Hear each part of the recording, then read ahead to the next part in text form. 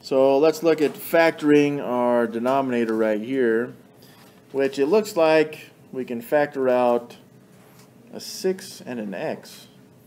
So I have 1 minus 4x, like this. And of course we've got the x minus 5 and the f of x. But we're not concerned with the numerator, even if it's an expression like it is right here. So we're looking at the denominator. If we can make this equal to 0, then we know what values of x will not work for the domain. So we've got 6x. If it equals 0, then it would make that domain no good, undefined specifically. So it looks like x would just be 0. I divided 6 on both sides.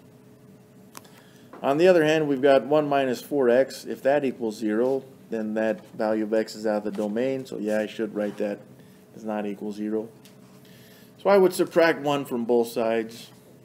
I get negative 4x equals negative 1. Divide both sides by negative 4. And I get x cannot equal positive 1/4. And yes, they want this in set builder notation, x such that x is all real numbers, but also that x cannot equal 0 or 1/4.